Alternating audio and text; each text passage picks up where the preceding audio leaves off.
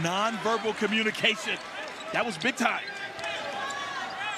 Wallace answers back. It's a 9-7 lead for Western Kentucky.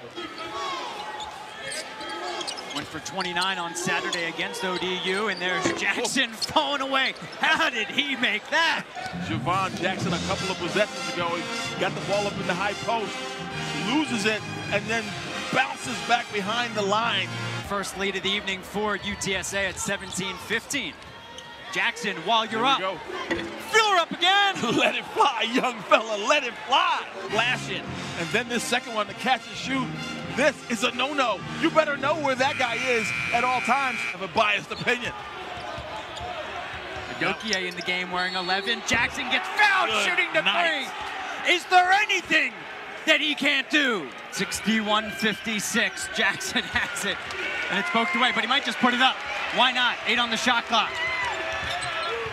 Are you kidding me? Oh, he used the glass. He's just going to be stuck in the basket. Dangerous entry pass, 6 on the shot clock. Watch the position 23 and White's trying to get. High off the rim, and it falls through for Josh Anderson.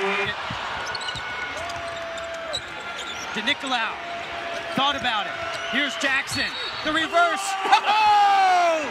Javon Jackson spins it in. Find him. There was guys passing up open shots or decent shots, but when they get... And we're tied with 8.4 to go.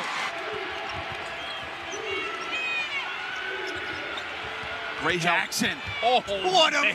move! Splits the defenders. He got whistled for the foul. Well, take a look at the play prior, though. Great help. Bassey kicked it back out. 10 on the shot clock. He's got to space the floor a little bit. Savage again. Oh, he's hot! But it doesn't matter because of the change of direction. But then Jared Savage, the junior. Key possession here. You don't want to get stopped. Wallace. Oh! Keaton Wallace uses the glass to cut the lead in half. I mean, they have to have a bucket here. Wallace throws up a 3 under duress. Somehow gets a delicate smooch off the glass. And again, you have to wonder if he called it. Second look, different angle, really good defense. Still cashes it in. Amazing. Western Kentucky holds home court. 96-88 in overtime.